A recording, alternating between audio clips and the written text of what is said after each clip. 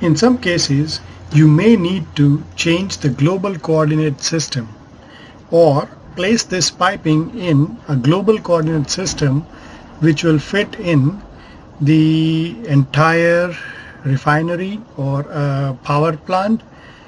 To do that, select global coordinates. It'll ask you to enter the global coordinates for the first node. As node 10 was our first node, it asked for the global coordinates for node 10.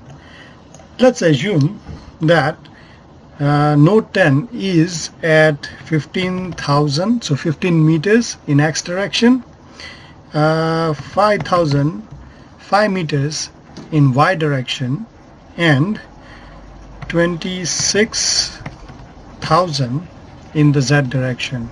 When you hit OK, the entire model has shifted to the new location. As you can see, it disappeared from the screen. To see the entire model again, click on Zoom Extend and the whole piping model will be shown to you. This is how you change the global coordinates of the piping system.